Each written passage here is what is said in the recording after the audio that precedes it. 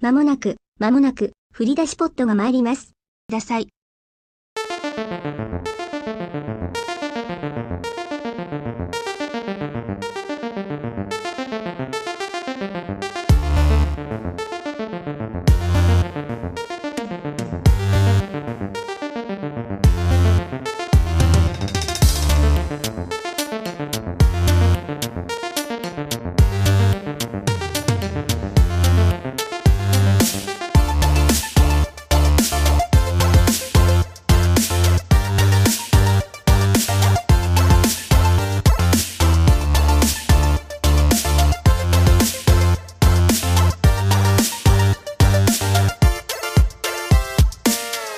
So, player psychology. So Lauren had me, as I mentioned in our previous podcast, I personally enjoy doing the reading, and Lauren sent me some reading on some various like documents dealing with like how game designers approach player psychology, and I was actually kind of astounded that a lot of that stuff actually gets used because I don't know. So Yeah. for those how much it actually gets used versus like how much it's referenced, right? Yeah. Is another topic. Well, it's interesting to me because I actually studied psychology as an undergrad. And so, I took I took one course on psychometrics. I took courses on social psychology and just, introduction to like like study research methods and things like that. And what always fascinates me about any like sort of these like systems that are often like based on or derivative from like Myers-Briggs, Myers-Briggs, or like any like personality inventories like that, which, most practicing like researchers in the social sciences kind of regard as crap for various reasons. But also because like even if you take the actual methods themselves as valid, like so for example, one of them that you sent me, well, I guess I should probably, since so we can look at the same thing, share it with you. Yeah.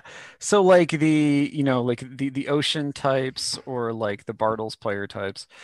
Um I would say that those two are, I would say Bartle is kind of ubiquitous. Everybody has heard of the Bartle types yeah. in gaming. I would not agree that it's gamification.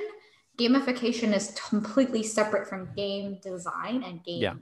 Like, I was about to say game theory, but game theory is also completely different. Yeah, and then I will say that I just want to, and then I also would like to caveat that the big five, or ocean as a personality player for use in player psychology, is incredibly new.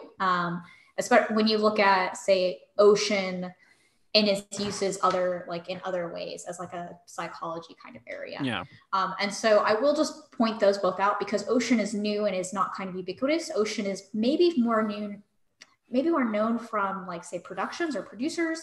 It is known by game designers and game researchers as well. But everyone kind of knows Bartle. So it's these two different types of, when you look at game design, game developers that go into, say, like studying their own practice, Bartle is kind of something everybody's heard of. Yeah. And then you look at ocean and you look at the big five from Jason VandenBerghe, and that's something that not everybody has heard of. So to introduce, well, let's start with Bartle. So Bartle has 4 types.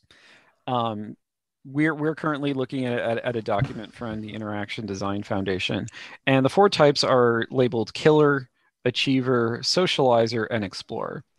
In addition to that, there's a little infographic here that sort of identifies the killer types as the smallest of those groups. The socializer type as the largest of those groups, it approximates 80% here. Achiever as 10% and explorer as 10%. I would also like to point out that this infographic seems wildly wrong. If you look at Bartle's original resource, killers are actually the smallest, but achievers and explorers are actually more of the largest in his original study. And his original study was actually from MUDs, which were massive user domains, which was a text-based adventure-like program, similar to an MMO. So you can kind of look at Bartle for MMO design. Yeah. But the interesting thing about this to me is, so let's go through each of these. So the achievers are all about points and stats. They want to be able to show their friends how are they progressing. So Chieves, you got to get the Chieves, all the Chieves, every Chieve. Yep. when that little All about like them stats. when that little Xbox logo appears in the screen, your entire body tingles. All right, so the second type, the explorer. Explorers want to see new things and discover new secrets. They're not as bothered about point surprises. This is the one that I think is the most fungible category, but I just want to introduce them, and then we'll come back to what I think is sort of problematic about this. The socializer. Now, according to this document, the vast majority of players are socializers, but as Lauren pointed out, like that's not necessarily in sync with the original research methodology. So socializers are, in the document, it uses the example of people who play like Farmville or like, any of the numerous Flash-based games that have existed like on various social media platforms over the year, like Words with Friends. Things like that. You could also say that a socializer is somebody though who typically could play, like say CSGO Sabotage in a like PvP setting, like they always want to play with friends. A socializer could also be someone who just plays Dance Dance Revolution, but like specifically like in a party game. Yeah. The killer okay, a killer denotes an ominous sounding type, but one that is nonetheless valid. Killers are similar to achievers in the way that they get a thrill from gaining points and winning status too. What sets them apart from achievers is that the killers want to see other people lose. So this is essentially, killer is probably not a great descriptor for this. This is essentially someone who is competitive. Like they want to achieve while at the same time achieving over somebody else. Like the reason why it was originally considered, right, like you're saying, Nicholas, is the reason why it was considered a killer is because in these multi-user domains, you could kill a person, right, for a person, an avatar, right, for their loot or for something very specific. And so a killer was a specific type in Bartle's original research methodology. It was someone that specifically killed them or trolled, right, or griefed, right? There's a lot of them. But achiever killers were really important too, because an achiever wants to say they took down like the biggest killer, right? So there's this whole aspect to it. Yeah, and certainly in like the early history of MMOs, Ultima Online is a really good example of this, because in Ultima Online, if someone killed you, like all of your stuff dropped and they could just take it. That's straight out of nuts. Straight out of nuts. So the early history of MMOs is far, like it gets less, they actually get less hardcore as they progress. And I guess there are people who like that early brutishness of early MMOs, but it never appealed to me. I would definitely say that Bartle influenced a lot of the early MMO decisions. And as we go into the future, you see this being used less and less. Yeah. But what's interesting about all of this to me is that, so you as someone who has studied this and as a knowledgeable individual, like where would you put somebody who absolutely loves to play City Skylines in this like taxonomy? Somebody who just loves it.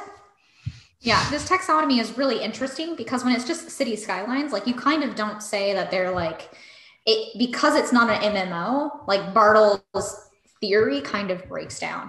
For me, City Skylines would be someone who likes achieving and maybe someone who has a little bit of socialization, because City Skylines is about building up a new world, so that has the exploration type. I actually am a huge fan of like this, just putting anything on a spectrum. So for me, someone who plays City Skylines is like achiever, explorer. I mean, if they're playing the city just to burn it all down, sure, they have killer, right? And then it's like socializer, because it is about creating like a city, right? So I would kind of rank it in there. Or like, but also City Skylines as a game, I would say then, right, was an influence because it wants players who like achieving, right, the best city. And they want players who like, right, exploring or creating new types of city layouts. Like the game design itself doesn't allow for killers or doesn't allow for, say, socializers. Not really, necessarily. No. Okay, let me use a better example and something that I think actually can bring us back to what we were saying previously about sort of social / parasocial / so whatever prefix plus social you want to append. And that's Minecraft, which is essentially like, Minecraft is technically a game, but it's almost more like Lego than a game in the way. I would say Minecraft is a game. I definitely classify Minecraft as a game. It's a sandbox. It's a sandbox game, which is not open world, because sandbox and open world are different. Yeah. But the thing about Minecraft is that it's not just the openness of the game. It's also like when discussing sort of these parasocial relationships, like Minecraft has this huge like community of internet personalities who play it. And those people who play it drive a lot of the way in which people sort of are like pointed towards particular mods, because modding for Minecraft is insane, and modded Yes. Minecraft can get incredibly complex. And also, like, there are entire YouTube communities that were like essentially built from just like people who play Minecraft and people who look to them, and also the fact that, like, because of the way YouTube's algorithms work, Minecraft videos are one of the few types of games that can actually bridge the divide into YouTube Kids, which is a huge sector of like the YouTube viewership. And so as a result, then it creates this relationship between sort of like people who are like watching videos of, I'm not going to name anybody in particular, like I could, but I'm not going to, because I don't want to single anybody out. Please don't.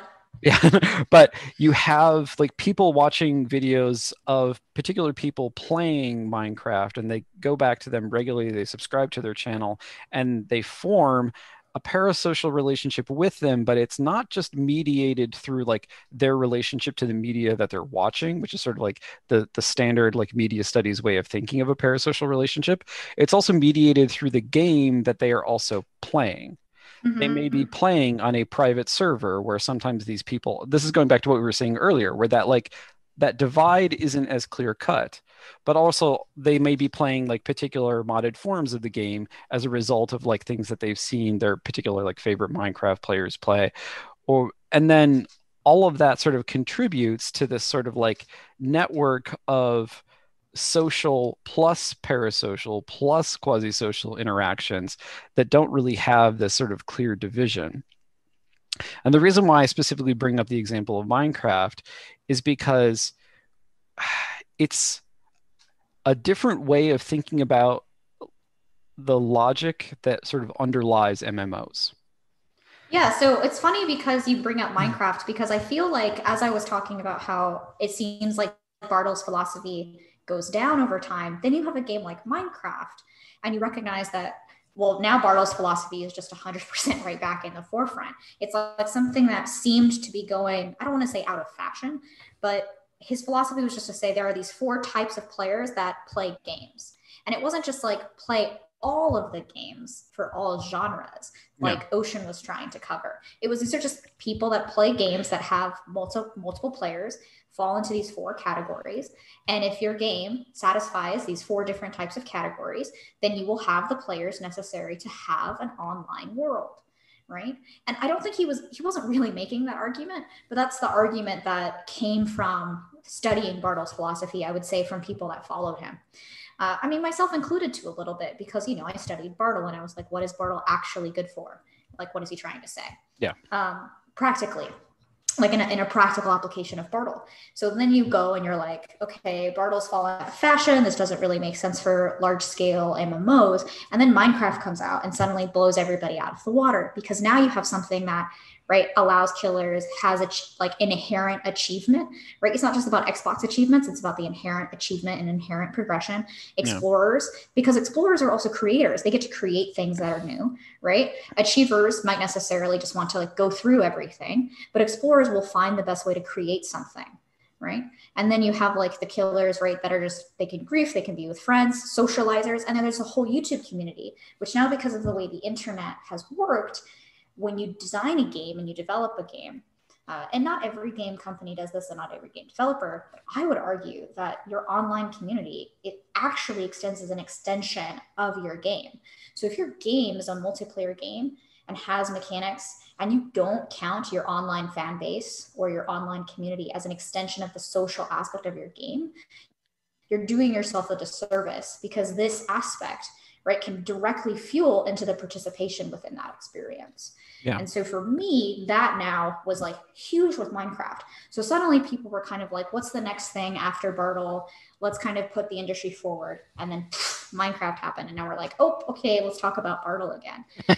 Not because no one else has done it's not that no one else has done a study, right? It's just that, no one else has really done a study. Bartle's is really good. I want to go back to something that you said, which was that you made this made this connection between sort of the explorer type in this taxonomy and creators. And I don't know, like I don't get the sense that, at least from what I've read about Bartle, I don't get the sense that that's what an explorer was. And in many It ways, definitely wasn't. It definitely wasn't from Bartle's original methodology. I'm making that extension kind of as oh, my okay, own, I see what you're right? saying. As Okay. yeah, so as my own kind of extension on Bartle's philosophy is something that I've noticed from MUDs. You could create you could create items, but it wasn't like crafting, right? Yeah. With the extension of like modern MMOs and a true video game kind of like physical representation, you could say that if I put a rope against this water glass and through it, I now have like a glass whip or something, right? Just to have like a really specific metaphor. I'm drinking a glass of water here for our audio viewers. I don't have any rope. It was just a metaphor. But because of the visual elements of crafting, I think that creation in of itself has those two primary Bartle types in it. It has achiever. You want to create all of the items possible, right? That's huge in Animal Crossing. But then you also have, right, explorer, which is I want to know what can I create, right? And then now when you go further into the practical application, you talk about people as like collectors or hoarders, right? We talk about people a lot of different ways, but specifically in Bartle, my personal distinction for when I do game design for multiple people is I look at what are you able to create in this space, whether it's like something in the environment or whether it's destruction or, right? And I think that creation and like impact on the world has elements of all Bartle's types, like social creation, explorer creation, achiever creation, killer destruction. It's not. Well, it's sort of the classic like Shiva problem where Shiva is so in Hindu like Shiva is a destroyer, but also at the same time is the one who like facilitates creation as a result of their nihilistic like tendencies. Yeah. So I will say that, and I will say that on a tendency from what I have seen, people that are exploratory in nature, like they want to discover, tend to be explorers. And then because they want to discover, tend to be creators in the context of a game world, not necessarily creators as a content creator. So like the creation aspect is really interesting to me because it sort of like dovetails back to something we talked about way at the beginning, maybe even in conversations that we never recorded, which is this like, actually, no, I do remember this is in the previous podcast where you talked about sort of like the way in which like Skyrim can be used as a platform for game design and game creation. And Minecraft is like this, Roblox is like this. There are a lot of games that are like this. And they allow various degrees of freedom in terms of like how much you can alter like the basic game mechanics, but they still they still hand you a set of tools whereby you can fundamentally alter or create a version of the game that you're playing. To me, that is actually somewhat different. And then sort of like to use the example of like City Skylines where like people create assets and they can put them up and people can download them. Like to me, that's actually fundamentally different from like, say like what you do in the game. So like, in Minecraft, there is crafting in the game. Like, like when you make the things that are part of the actual like the progression from like this particular type of tools to this particular type of tools to this particular type of armor, et cetera, to me like that is very different from someone who actually like goes in and writes their own luas and creates their own like block designs and like does all of the various things that sort of fundamentally alter them. But I don't think of that as exploring. Like I'm going to disagree. Yeah. So for me, when I talk about creation, I'm not talking about modding. Modding is incredibly different. When I say creation, I mean creation within the specifics of the game world. And so it could be like in City Skylines, like I labeled it as an achiever explorer because I know that game is like, please build like this perfect city within a set of parameters. Right. So that's an achievement, like you need to accomplish a goal.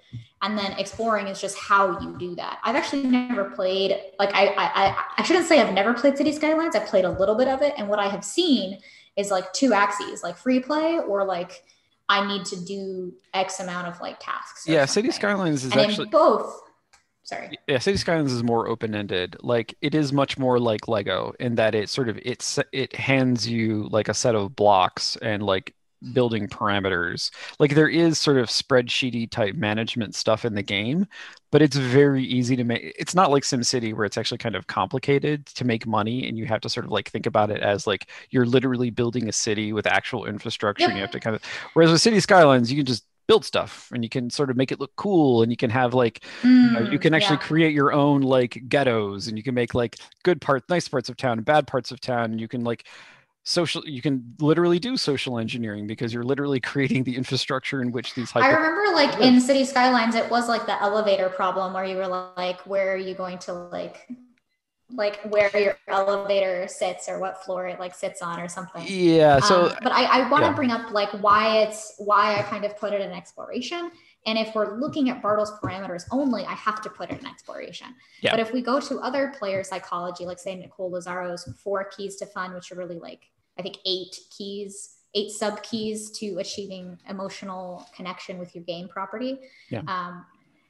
That is 100% then discovery, right? Because you're kind of discovering ways, right? Yeah. So Bartle's falls down in any game that is not like an MMO or is not like the, I don't want to say like the fundamentals of an MMO because Minecraft has like those fundamentals of an MMO. It can, Bartle's is specifically a methodology for a massive multiplayer online experience. Okay, that makes sense. So let's move on to talking about Ocean. I'll go back to my screen share for us. You guys can't see because you guys don't get to see now. So Ocean is, so we have the so-called Big Five. Well, actually, why don't I introduce Bartle? So why don't you introduce the Big Five? Sure. Yeah, I will actually introduce the Big Five. I'm going to caveat this like I would a thesis because I want everyone to know, because it's something you should do when you talk about things critically and objectively. Jason VandenBerghe was actually one of my thesis advisors / on my thesis committee for helping me graduate. I say helping me, but that's not really how a thesis committee works. No.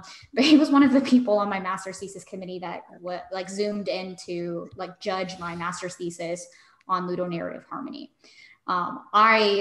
It was super great to get some of his insight into this because as a grad student kind of birthed from academia and kind of entrenched in trying to graduate with academia, I really wanted to kind of understand how to create an organic kind of fictional world that made sense.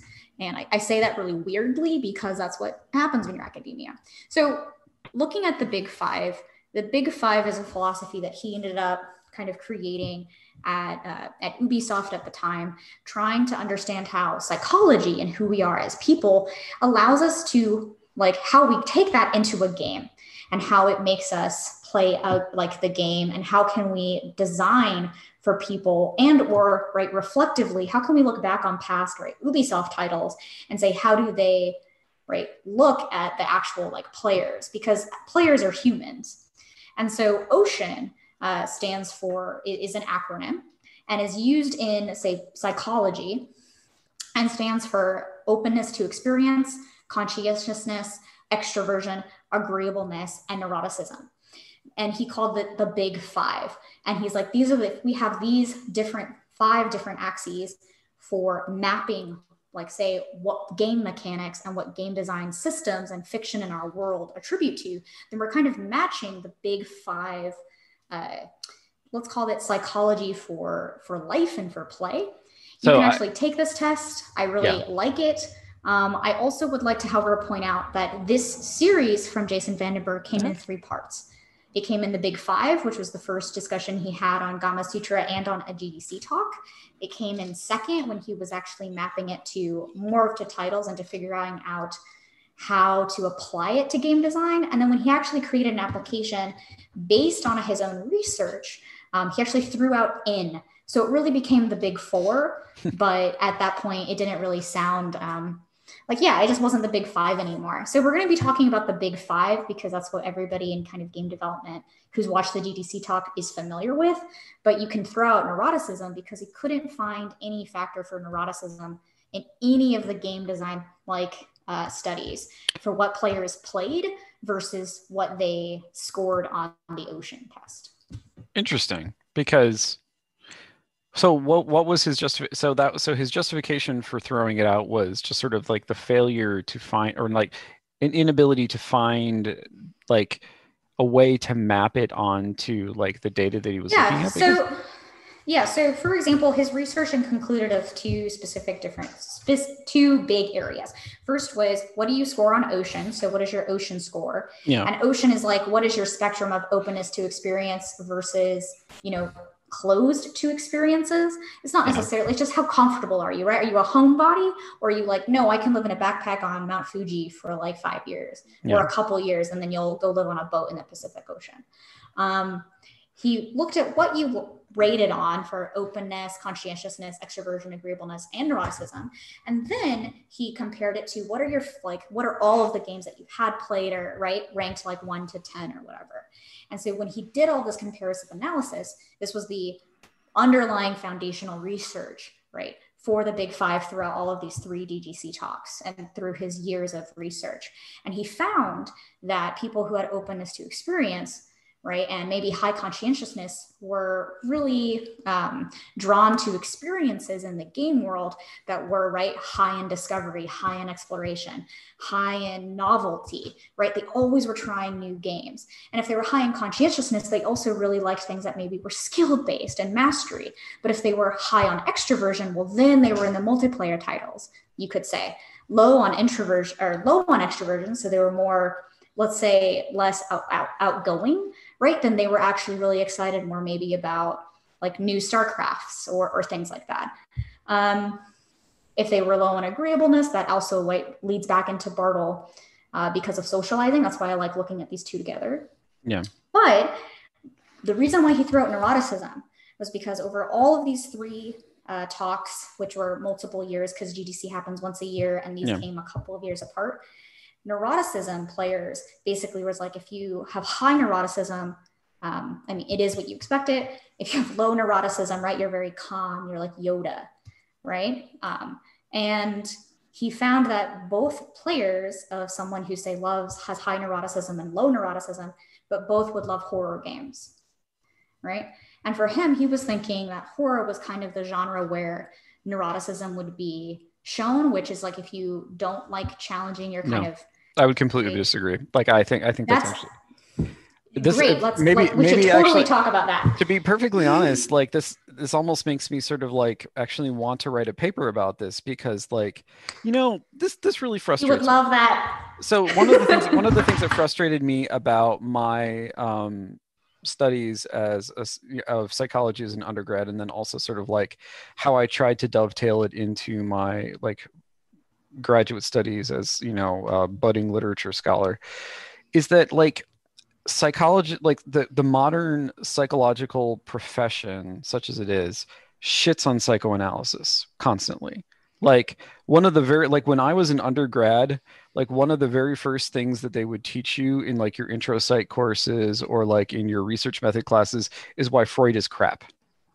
Mm-hmm. And what I found fascinating personally is that as I've read more like psychoanalytic theory, which is much more common in the humanities than it is in the social sciences, like how right it actually feels, precisely because of all of the things that the social sciences tend to overlook. And so, Lauren, do you recall a while back when we were talking about like, what kind of person like loves Tetris? Or what kind of person loves I do remember that. So that's a neurotic. Because so a little introduction to I definitely agree with that. So just to recap, if you don't remember last week's or last session's episode, last whenever's episode, someone who played Tetris, right, is very detail oriented. They're very precise. They really want everything to be in the right order, which is, like you said, that is very neurotic.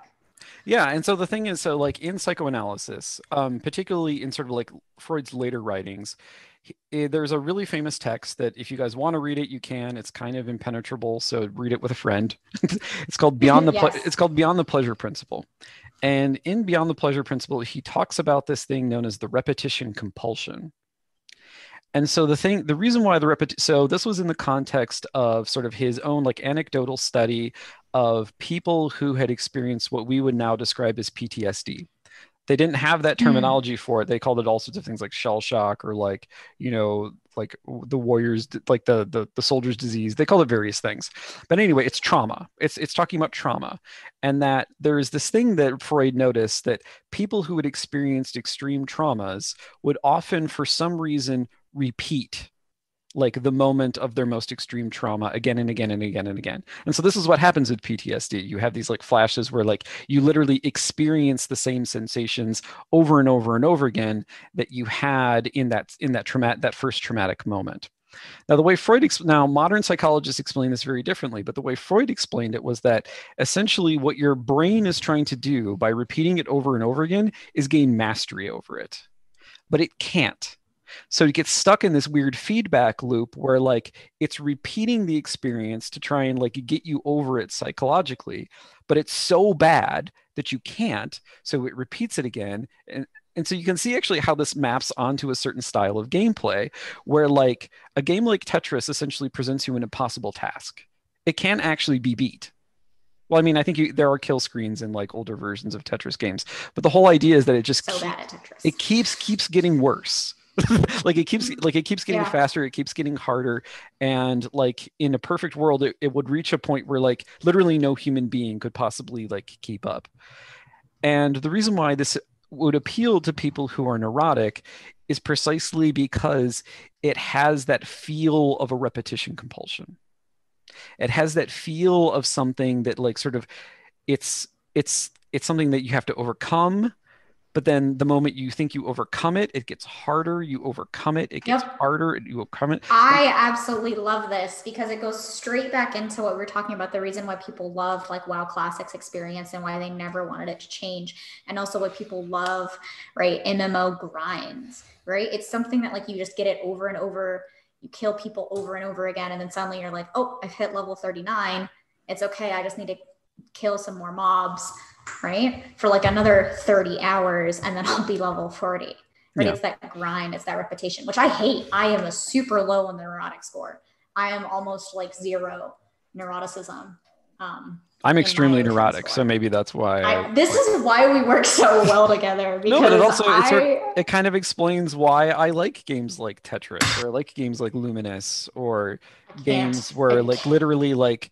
Or games like even City Skylines is a neurotic game because it's literally about sort of like ordering things and putting them all the way that you like it. I think we need to write a paper on this for academia.edu because let me tell you, like, honestly, I have been trying to, honestly, yes. I have been trying to figure out what makes neuroticism, like what kind of game could be in that for the longest time. But I am not neurotic. So I literally was just kind of like, I don't know why anybody would play that game. When I found out that VandenBerghe had like thrown this out, I was like, why? Like, to me, it was just so blazingly obvious. I'm like, psychoanalysis is already giving you the answer to this question. You don't actually need an elaborate like.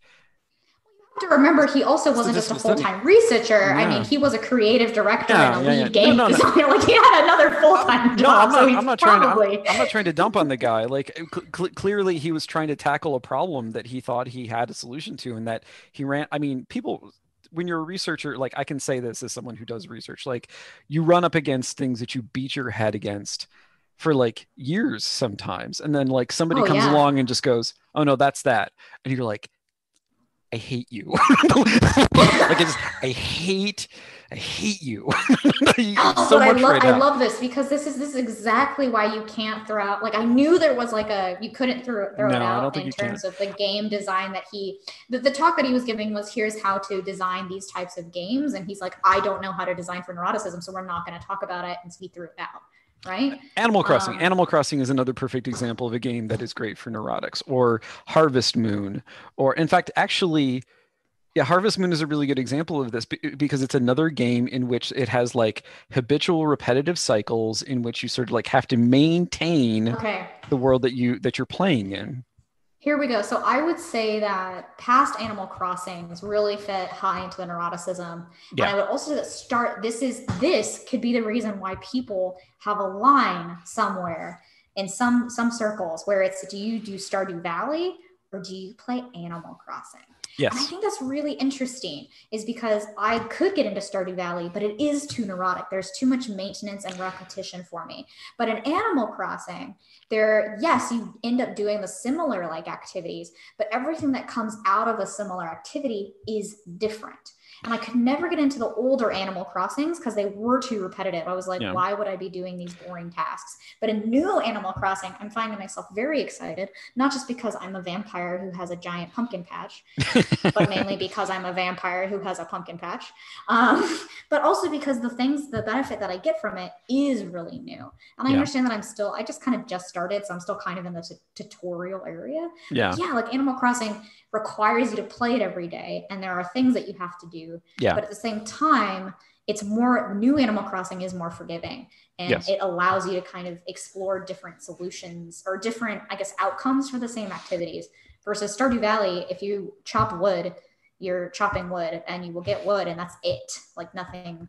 Yeah. I guess you build a fire, right? You do whatever you need to do with it, and that's it. In that sense, Stardew Valley is much more like Harvest Moon. It's essentially like Harvest Moon with the like role-playing elements bumped up a smidge. Yeah, it's funny because I loved Harvest Moon, but I only played year 1. I like couldn't, and I tried playing past year 2, and I got to year 2, and then after that I was like, I'm not going to do this for I don't know how many years there are. I think you like watch your son grow up or something.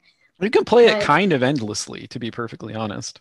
Yeah, honestly. I mean, there is a point where like, you can get married and, you form relationships and you do sort of achieve, in many ways, in the same way in life, you achieve certain like goals. And you can do that in Harvest Moon because in many ways. No, you're supposed to die at the end of Harvest Moon and like pass on the farm to your son, or your son becomes that's what I'm saying is, but or whatever. But you do get to a point well before that where it's like you're sort of done.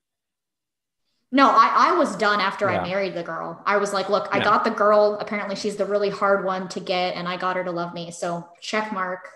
I can propose now. But for someone who is of this hypothetically, I mean, I don't like this about me. I don't like taxonomies when it comes to like talking about individual psychology. But if we're working in this framework, like the person who then persists after that in playing that kind of game, like a Harvest Moon or Stardew Valley, Animal Crossing, et cetera, is precisely of the neurotic type because they're enjoying. It's because again, it goes back to the literal title of Freud's book is because it's not about a pleasure impulse. It's not about like, play game. Like, when you're playing Call of Duty, there's a sort of like perverse satisfaction. Like you kill something and the blood splatters everywhere and you go, like that operates on the pleasure principle. Like you derive pleasure from this. No, I get it. From murder simulation, essentially. But when you're talking about someone who like habitually comes back to the same game over and over and over again, it has nothing to do with that sort of like pleasure reaction. It's much more about sort of like maintaining control over like these creeping negative thoughts, negative emotions that like you perform mastery in this world precisely because you can't adequately perform mastery over your own negative emotions and your own negative thoughts. That is like 100% true, because if you look at our current like political climate and you look at our current world climate, like globally, like Animal Crossing has really been a saving game for a lot of people, because when you do not have the ability to go outside, you don't have the ability to engage with other humans outside, to socialize with friends, to have any sort of outside impact. You suddenly have a game where that is literally everything you can do. You can go outside, you can breathe clear air. You don't have to wear a mask, or you can, right? You can visit your friends, you can build a house, you can do things that like, especially right in California, like no one's going to build a house in California. Like if you are like, good for you. I'm super, super proud of you, or proud of whomever gave you the money to build a house. Or maybe you need therapy because you're clearly a crazy person. Yeah, or clearly you need to stop building in these wildfire territories. Exactly. Yeah. But But that being said, and also for all of those who did build their homes and lose them, I would like to just take a moment for you to recognize that I am not making fun of any of your plight. That is a huge thing. But in regards to Animal Crossing in a weird way is more persistent than your physical representation of your reality. Yeah. And so Animal Crossing, right? There's so many negative emotions. If neuroticism is dealing with all of these strong experiences of negative like emotions and negative feelings, Animal Crossing is the perfect, right, neurotic kind of escape to deal with all of that.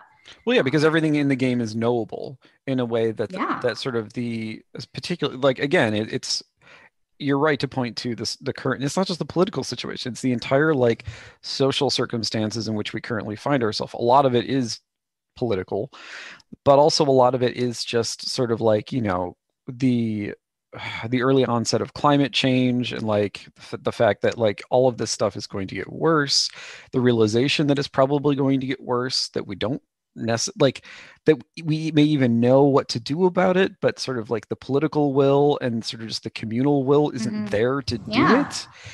And like you don't know how to fix that. You don't know how to maintain that. And it's like there's a certain comfort in, you know, waking, like speaking as a parent, like there's a certain it's like what is it, like the dopamine reaction in, you know, in terms of like hormones, where there's a kind of ease and a kind of like regulation that literally happens in your brain chemistry as a result of engaging in repetitive habits. And so like waking up in the morning, having your cup of coffee, or like getting your kids ready for school, or like listening to a podcast as you walk to work, like those daily things that you do help you maintain that kind of like psychic balance that wouldn't otherwise be there if you didn't have those things. Whereas, I mean, some people are okay with being like in constant upheaval, but a lot of people aren't. And a lot of people need that sort of reassuring presence of those repetitive things. And in a world where like so much of that is being disrupted in your real life, a game can actually provide at least the feeling of balance, if not the reality of balance. I love the way that you phrased that, because I think for me, something that every practical, say, game designer out there, or just maybe longtime gamer in general out there is thinking, and I include anybody who plays, like, say, from Candy Crush to Words with Friends, like, you're a gamer. That's what I'm talking about. And that's who I'm talking to right now. When you phrased it that way, it really shows that people, when we look at like games as an escape from your current situation, we tend to talk about escapism, that games offer something that the real world can't. And it used to be in this, right, perfect world where reality was great and everybody had a house and the picket fence and did or did not have kids or had like a dog, and right.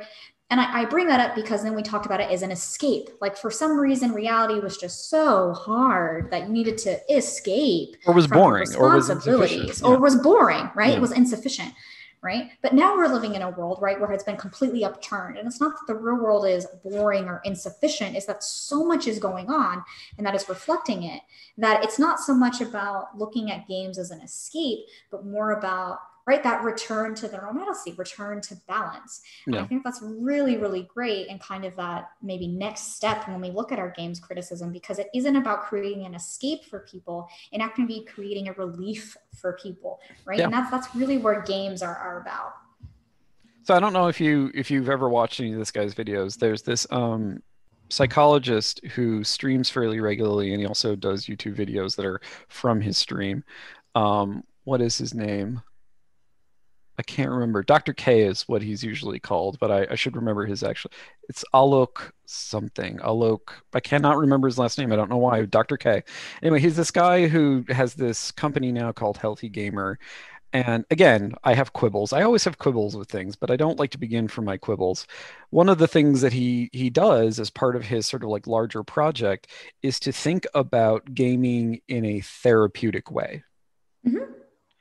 And that involves all aspects of gaming. It involves the social aspects, games themselves, and sort of his shtick is more focused on sort of like getting people within sort of like the broader gaming community, which I feel like he defines pretty narrowly. Maybe he doesn't. Maybe if you pressed him on it, he wouldn't define it narrowly, but it feels pretty narrow, much narrower than you're talking about. But sort of getting people within that community to adopt much more healthy, like, mental habits. And so, he teaches meditation. He teaches all sorts of things. Like, he is himself Indian, and so he has like a real grounding in Hinduism, but also in Buddhism as well. And so like he teaches a lot of that spiritual practices in addition to just like ordinary like psychotherapy. And I definitely want to give him a look, Yeah. because something that I think you would really appreciate on that vein of, say, game as like therapy and as therapeutic is Jane McGonigal did a TED talk about how video gaming saved her life. When people usually talk about, hold on, I know. When people usually talk about this, they always talk about Jane McGonigal. So this, no, you, or what you're McGonigal. What you're not privy to. It is McGonigal. It is McGonigal, yeah. What you're not privy to is the fact that, like, in my house, so my partner, my spouse, is probably a Jane McGonigal fan, although she also has quibbles as well. I am a Jane McGonigal detractor. And the reason why this was an ugh moment for me is because I am completely neutral to Jane McGonigal. I have had this argument so many times in my day-to-day life. And the thing is, like, with my wife, it is genuinely very productive because she's it's weird because, like, she's very smart. We're equally intelligent, but she's far more successful than I am. Like, she has parlayed her, like, skills far better than I have. And a lot of it has to do with the fact that she's just a much more pleasant person than I am. I'm deeply unpleasant in many ways. You're nice, high neuroticism. Exactly. Yeah, but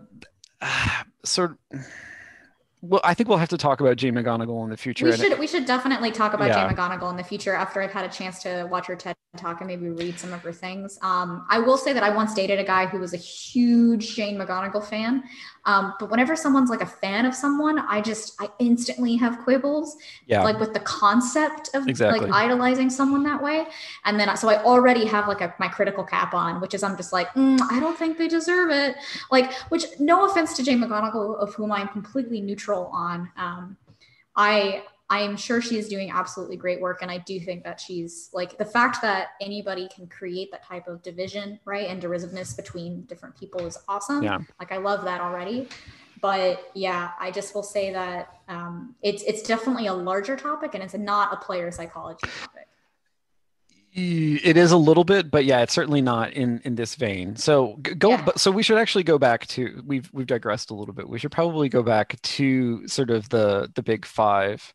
And even though we've kind of, I think we're in agreement that like there is an approach to neuroticism, and then we need to sort of table that because maybe we should actually write about it together.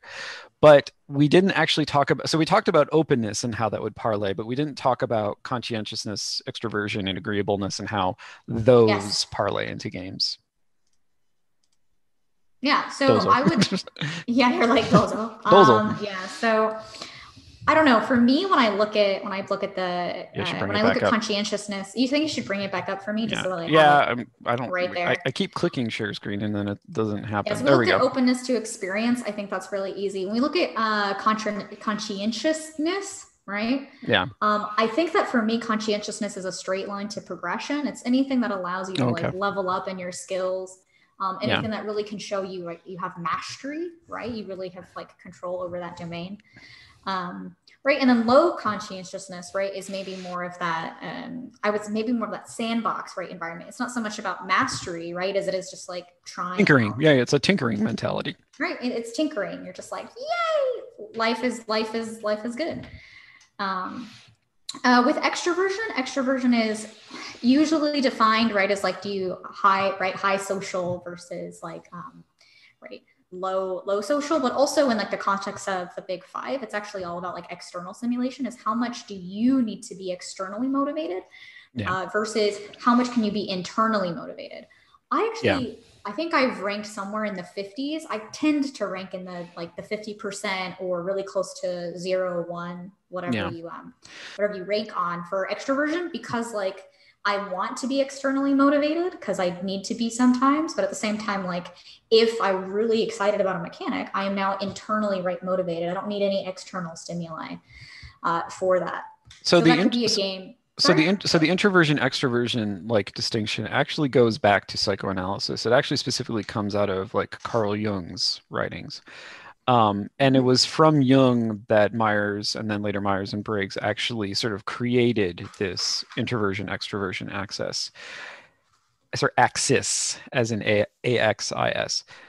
The major problem with it is that Jung was not a great social psychologist, to be perfectly honest. He wasn't, but I love him anyway. And so the fundamental problem, and I think what your case actually points to, is the fact that like there's a fundamental problem of sort of trying to extrapolate like intrinsic individual psychology from social behaviors. Like that's fraught to begin with, because we like so much of our behavior essentially like works in a two-directional fashion, because it's never just how your internal motivations are pushing you and how external motivations are pushing you, like because there's always both, and they're always both interacting in somewhat perverse ways. So like you can have social circumstances where someone who is, say, like what we describe as cagey, generally speaking, but like when put in a particular like social circumstance, like there's the relationship between sort of like their internal world and sort of like the way the external world has been presented to them, where it sort of creates this weird like match where suddenly they appear to be someone who is extroverted, but it has nothing to do with extroversion. It has everything to do with sort of like those two things kind of lining up with each other. And you see this especially in a lot of performers. You see it in a lot of musicians. You see it in a lot of actors, even people who we tend to think of as being kind of like outgoing and gregarious. A lot of actors are actually really introverted people. And part of the reason why they're often so good is because when you see them on screen or when you see them on stage, like their internal like caginess and sort of constantly being in themselves and constantly thinking in their own heads, like they have developed in their own minds schemas for how to portray social interactions because it's not natural to them. And so then when they're put in a situation where sort of social interactions are unnatural, like in a film, and then they think of social interactions as unnatural, that those two things actually line up with each other, and they do really well, and they appear to be very outgoing precisely because of that sort of like bi-directional interaction. Yeah. And so to take this, I could get very like personal in my own experiences with how I am incredible. I have been said as a very good conversationalist simply because I do have an issue with a lot of social situations, but because I moved around so much as a child. So I very much empathize with like that actor mentality of having any sort of social interactions. Like a film, for me, any social interactions are already very weird. And there are defined right schemas for how you should behave in a variety of social situations. So looking at those, right, that actor mentality of the devised social air quotes here, schemas, when you look at a game design, you constantly have that play between your external motivation and your internal motivation within a game. So when you're designing for the trait of extroversion, I would argue that you're really designing more for what is the external, say, objective or external stimulus or external motivation for playing this game. And it could be within the game itself, or it could be, right, the social experience of you need to get your weekly raid in World of Warcraft. Or it could be your internal, right, motivation for I want to level up, I want to progress, I don't need anything external to stop me from playing this game, or to stop me or to start playing this experience, or to keep me going, or to keep me going, right? And extroversion, I personally love I love the E, I guess, of Ocean, but I love the idea of motivation and player motivation and player choice, and that implicit and explicit, right, areas surrounding the player complex a lot as a designer, because it's really the most challenging to figure out how do you get the player right? Immersed in that experience. But how do you get the player wanting to play the game, both implicitly, and then how do you use explicit, right, motivation to get into it? Well, this is where I think the genius of indie games often comes in. I mean, a lot of indie games are crap, but a lot of indie games are also good in the same way that a lot of AAA games are crap and a lot of AAA games are good. But one of the major advantages that an indie developer has is because their game is on a much smaller scale, they can actually cater to more niche audiences. And That's so, absolutely true. and so like the thing is, when you're making a AAA game, like in order for that game to make money, you have to appeal to the broadest swath of people that you possibly can. And so you're trying to find essentially like the common denominator of as many different types of people as possible, which is why a lot of AAA games tend to follow like well-worn paths. But what I'm hoping for is in more AAA experiences to actually look at the diversity of the world that we have. Yeah. And I want those experiences to then find those niches and then just appeal to a lot, right, of niches. Yeah, like that's what I would like to create. Right? Yeah, to create space, and this is actually something that MMOs can do very well because they can create a lot of different niches for people. That like the game doesn't have to be one thing to everybody. It can actually be like a few thousand things to a bunch of different types of people. I mean, and that's why I absolutely love MMO design, because when I was growing up, I had to be a lot of different things. And so for me as a designer, as a game developer, MMO design is kind of just a part of my design philosophy, because like you don't have to be one thing to a lot of people. You're already, right, 10 things to every single different, right, to thousands of people, right? So this is a very exciting thing, and we can go more into player motivation maybe later. I know we need to touch on agreeableness. We already have a massive list of things to talk about in the future. Okay, so but before we both completely run out of steam, let's talk about agreeableness, and then we'll wrap up a little bit. So agreeableness. Yeah, so agreeableness. Yep. So agreeableness on the Gamma Sutra article that we're looking at saying is that it deals with cooperation and social harmony. Right, a high scorer would be Charles Xavier, who puts the needs of others ahead of his own, right, and believes in good of people, versus like a low scorer would be Snake Plissken, who, if you want him to care about another human being, you have to inject an explosive into his neck. Basically, I would actually say that if you just look at it from a human perspective, right, agreeableness is somebody who would save the life of someone else before themselves. Right, like that's the classic quintessential, right, paladin good guy, right? And then someone who's agreeable, who's unagreeable, right? And also in scare quotes here for listeners, is that they would put their own life before the life of someone else. I'm going to use this because this is a very clear-cut example to something like any first-person shooter, where it's like, and specifically in a multiplayer environment.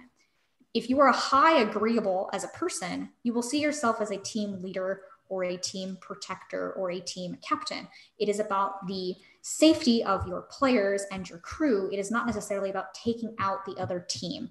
It is also not necessarily about taking out or like you would put yourself in harm's way. High agreeableness could also then be in an MMO translated to someone who is a tank. Could also be maybe someone who's a healer. Or a raid leader. Actually, I would probably say something or more a raid leader. Raid leader or a guild leader, or somebody who has that sense of like care. Care is really a good way of thinking about it. Like care, I think that's actually a much better way of putting it, is care. Because low agreeableness is someone who isn't necessarily an unagreeable or bad person. It's not that they don't value the lives of other people, and it's not that they have self-preservation at their heart. So I'm not necessarily agreeing with this, I guess, paragraph description here, but it's just somebody that like, they're not the raid leader. They're a raid member and they're probably damn good at their job, but like, they're not going to lead the raid. Right. And they may not be a tank. They could be a healer, but maybe they're a shadow priest, right? They'll heal sometimes, but they'd rather be doing damage, right? Or maybe they're a tank and they'll taunt people, but for them, it's more about just getting stronger as a tank and being able to withstand a lot of damage. They don't really lead as the tank. Maybe someone else leads, right? In a first-person shooter, someone with low agreeableness could say is someone who doesn't care about the needs of the team, but they could be more of that lone wolf figure, which is also just as good. Yeah. So it's like, you know, if we think about this in like D&D terms, it's like the classic distinction between like the lawful category and the chaotic category. The lawful category, and the thing, and I do say the lawful, not good, neutral, or evil, because the way lawfulness is designed is that you have this sort of like the way things are supposed to be done, it's about responsibility. It's about sort of like maintaining order. It's about maintaining like harmony and cohesion. Like you can have lawful evil characters precisely because they're weird and they do bad things and they do morally abhorrent things, but they do them because they feel as if it maintains a social order. Whereas you can also have chaotic good characters, which, you know, is your sort of classic anti-hero type, who like believes that morality trumps everything else, and that like that order is not to be valued over. So that the chaotic spectrum is precisely about like, I need to achieve things by whatever means are available to me.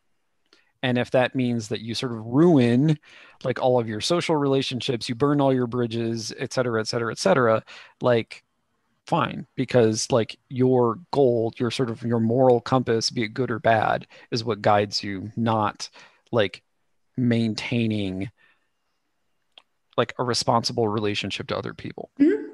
Yeah. And so actually to look at this, not so that's Dungeons and Dragons as lawful and chaotic. Let's actually put that onto like any TV show that you see. Yeah. A lot of TV shows have people that are the rogue elements as their leaders, right? Sherlock is also very chaotic.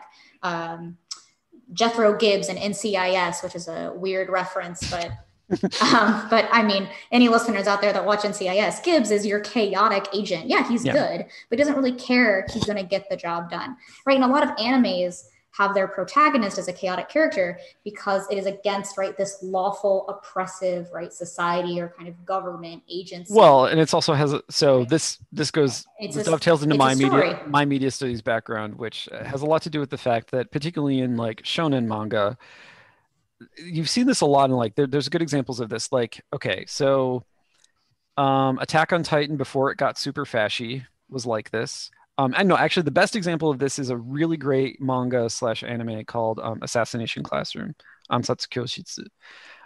And the reason why it's fantastic is because it is a classic like high school like slice of life manga, but it's done in such a way that it basically critiques the way Japanese society was organized. And it does it by sort of presenting these like essentially like loser students and their relationship to like, and they're all supposed so the basic plot line is they have to kill their own teacher, and the reason why they have to do this is because they're trying to get out of being at the bottom of the totem pole. And it reflects a lot of the ways in which particularly the Japanese educational system tracks people in such ways, and that there is, I mean, if you read the sociological literature about Japanese schooling, there's this huge field that's all about bullying.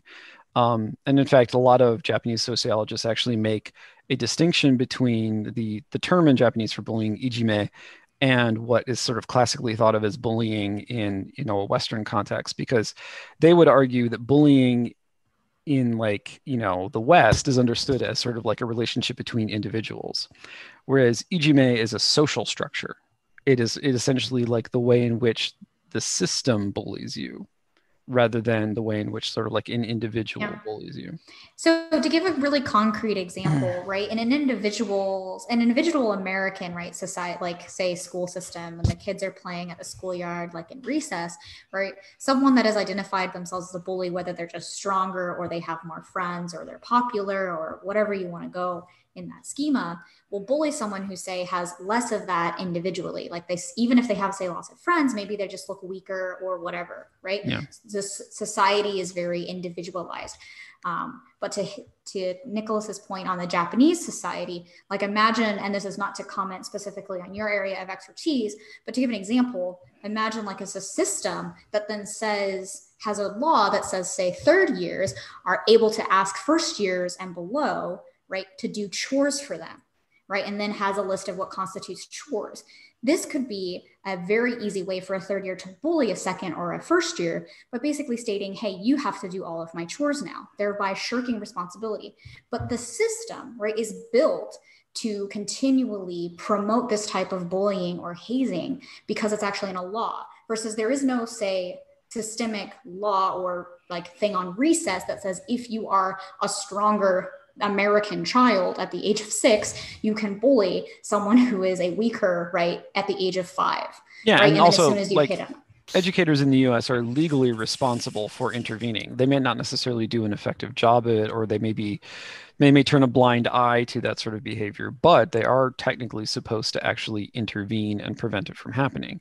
Whereas a lot of Japanese sociologists have pointed to the ways in which, like, the structure of educational environments themselves facilitates precisely what Lauren is talking about. It facilitates this sort of like hierarchization of students in their relationships to others in a way in which then certain students within particular classrooms can almost then become sort of like the middle managers for the social order within a given school, even to the point of like enforcing rules on its behalf. And that's very different from, I mean, you used to see something like this in American schools, but not, I can only say, like, as someone who has worked in Japanese public schools, that like you don't understand. You really just don't understand. Like, Yeah, it is. I would definitely say that if you watch any anime or read any manga out there and you have any of that type of, you see those underlying tensions within the manga and the anime itself, specifically of, right, that student body or student council president that seems to be acting on behalf of the school and not on Yes. behalf of the students. Because right? they usually Versus are. in America, because they usually are, versus in American literature, when you have the student body like president or student council president, it usually is about making the student bodies, right, voices heard. And while that, say, is on paper maybe what it is in like in Japanese school, it is usually actually reversed. I will note that, like, this is not universally, this is the caveat, like, this is not universally true of Japanese schools, but because tracking especially is so much more common there, like, as a result of that, and also like there are informal hierarchies of public schools and also sometimes even formal hierarchies. Like, people who live in a particular area, they know which high school is the best. And that's the same in the Western context as well. But whereas in the Western context, it's usually sort of like they're usually segregated by wealth more than really anything else. In Japan, since you have like formal entrance procedures, and this is true in like most East Asian countries, you see this in Korea, you see it in China, because there is a formal process for like admission, and you generally have to sit an exam of some kind. As a result of that, like, it's very gated, and because it's gated, like, it creates this like hierarchization that exists in Western schools, but is more informal, whereas it's much more formalized in East Asia. Yeah. And so to bring this also into, like, say, games and how it relates to game design, I want to bring up Persona 5, because Persona 5 is that like dichotomy of high school, like slice of life simulator where you're just a high school student at a certain academy with, right, at night you go out and you like fight demons.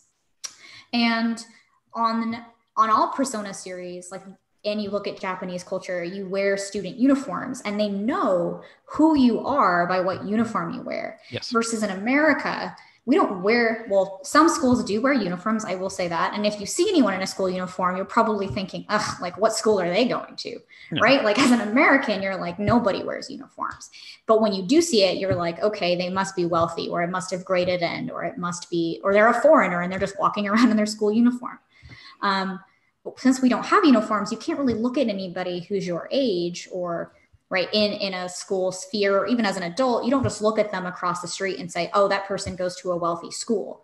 Yeah. You might, if you like happen to know their brand of clothing or something, but you just can't tell. But in Japan, since the markers are so distinct, you can look at, like, say, a group of students and know immediately what they scored on their entrance exam, probably where their family background is from, or what they had available to them, or what opportunities they didn't have available to them. Yeah. You can see how much money they do or don't have simply from what they're wearing, right? And it's that key telltale marker that Persona 5 does really well, both on its characters, like the characters, also the character you play.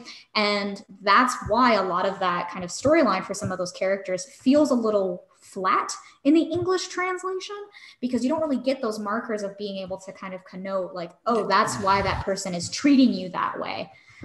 Because, like, in Japan, it's just so normal. Yeah, the sort of like unspoken like social indicators and social codes, they're always difficult to translate. Mm-hmm. And but I don't always think that it's actually, so this is sort of me putting on my translator hat as well. Like a lot of this also has to do with there's a certain, I want to call it an ideology that exists within like localization. Um, if you follow, say, like anime translators or manga translators or even game localizers on Twitter, you'll start to see very quickly that they tend to fall within a certain like type, especially with regards to like presumptions about how things are supposed to be translated. And it's also interesting to me that they're also usually very antagonistic to fan communities. Yeah. I mean, Transit. I never studied localization, but like I was part of, right, the voice acting crowd because I ran an anime convention for a few years. Yeah. And so I really got to see, right, the localization kind of like firsthand, or like the two methodologies that I saw. But so I'm really excited to actually hear it for someone who has Well, what's interesting about it knowledge. is that sort of like a lot of fans and fan communities are not homogenous by any stretch of the imagination, but there is a very large and often very vocal part of like anime manga fandom who want more of those sort of, so in translation studies we have this sort of like dichotomy between what we call like, there's this thing known as domesticization. So the more you domesticize something, the more you sort of take something from this other culture and you make it resemble like something in the target language. This is a complication with English because English doesn't have a culture associated with it. There are a lot of cultures that speak English, but like, let's say you were translating from like Japanese into Italian. Like if you were domesticizing things, then like you would use like Italian school terms, you would use Italian terminology for things, you would get rid of all of the honorifics, et cetera, et cetera, et cetera. And a really great meme example is the jelly donuts from Pokemon, when I think Misty and Ash are having a picnic and they're like, let me get to this. Let's bring out the jelly donuts. And they open up onigiri, which for anybody, if you don't know what an onigiri is, it's a triangle shaped rice.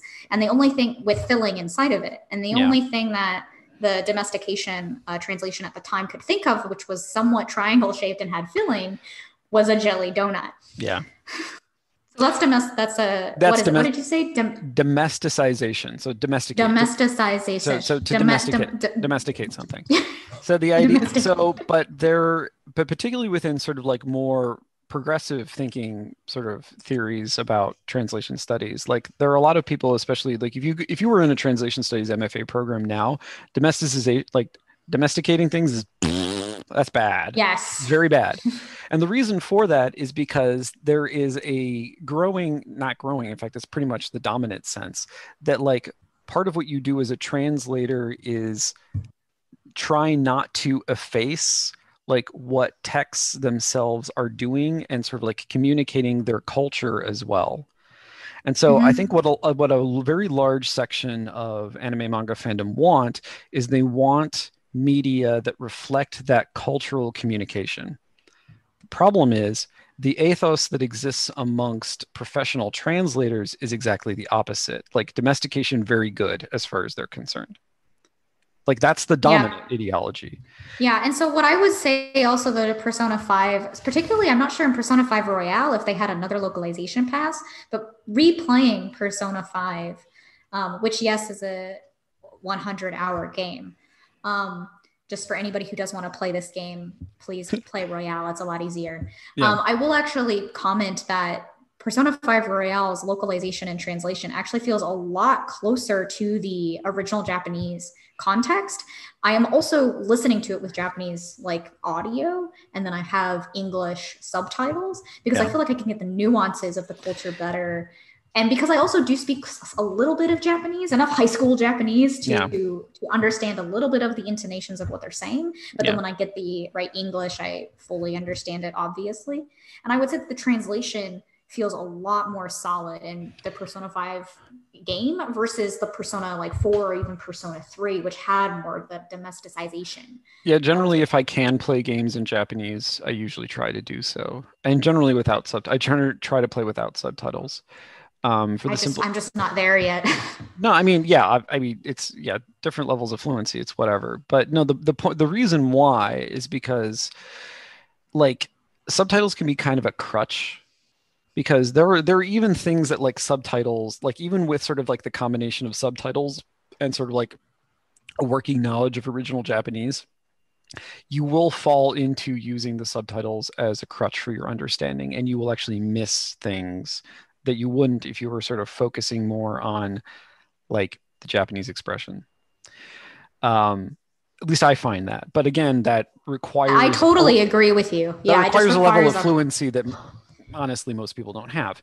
Yeah. So thankfully playing the game again, like I think that one of the character's storylines did not come across to me at all, and I did not like the character. Playing it a second time, I kind of knew what was happening, so I didn't really read the subtitles as often and was able to kind of listen to the nuancing, which helped me better understand the character. Yeah. And so I actually ended up liking them a lot more because I concentrated more on the Japanese. So if you are someone, and that it goes without saying that this is for any language as well, whether it's Spanish or Italian or French, like listening to it, right, and figuring out that nuance. Well, Lauren, this has been absolutely fantastic, and we went much longer than we had originally planned to. So before we stop recording, are there any shout outs? Is there anything you'd like people to know, where to find you, how to contact you, how to leave you alone, et cetera, how to form a parasocial relationship? Yes, you can form a parasocial relationship with me on Twitter or Instagram at the Lauryn Ash. We definitely did go a little bit longer, but this has been super exciting to just talk about this. Yeah. I don't want to just end on the translation note. The reason why it came out of agreeableness is specifically because translation in a lot of these games and when they are imported media, you can really kind of see how cooperation and social harmony is different among cultures. Yeah. And so looking at this type of imported games, and particularly Japan games imported to America and American games imported to Japan, it's just the strongest relationship we have in video games. Final Fantasy, World of Warcraft, these two MMOs, how they determine, what is cooperation and social harmony, and what they determine as agreeableness is very different, than each other. And this is why you get a variety of games that say emphasize a different, social or parasocial relationship with the term of agreeableness. And because it is about that cooperation and social harmony, it really gets into those philosophies as well. Absolutely. Although I will note that actually I recently discovered this, but apparently WoW is bigger in China than even the rest of the world. The Chinese market for WoW is absolute, it dwarfs all of the other markets. On that note, I actually, from one of the original creators of Mists of Pandaria, I would actually like to note that this was on a stream that I happened to be listening to. Okay. And no, I didn't catch his name, but it's one of the popular WoW streamers. So you can look him up. Maybe I'll put it we'll put it on Twitter. Yeah. When they were doing Mist of Pandaria, WoW was a very growing market in China.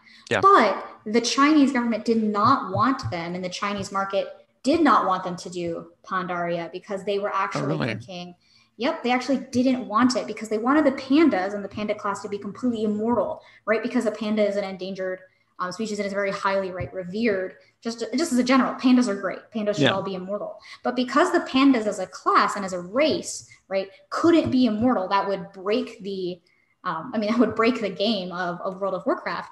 Blizzard was actually going against what the market statistics wanted at the time with Mists of Pandaria. And so there is some talk of Blizzard, pandering anyway to that market, but that was absolutely untrue, actually. Yeah, interesting. So really cool, true fact there. Well, I always like ending with true facts as opposed to whatever BS I make up off the top of my head. As far as we have a Twitter account. We have so this podcast is a title. I'm not even going to tell you. I'm just going to append me talking at the beginning, so that way you know that that's what this is. You can follow our Twitter account, Furidashi Pod. So that's FURIDASHIPOD. And that's it on Twitter. That's mostly me, although hopefully Lauren will take over the Twitter duties occasionally. Definitely will here sooner. Yeah. I definitely just need to move and get a more stable internet connection at both places. So, but with that having been said, thank you all for listening, and stay safe, be well, and don't die, please. And play games. Thanks for listening.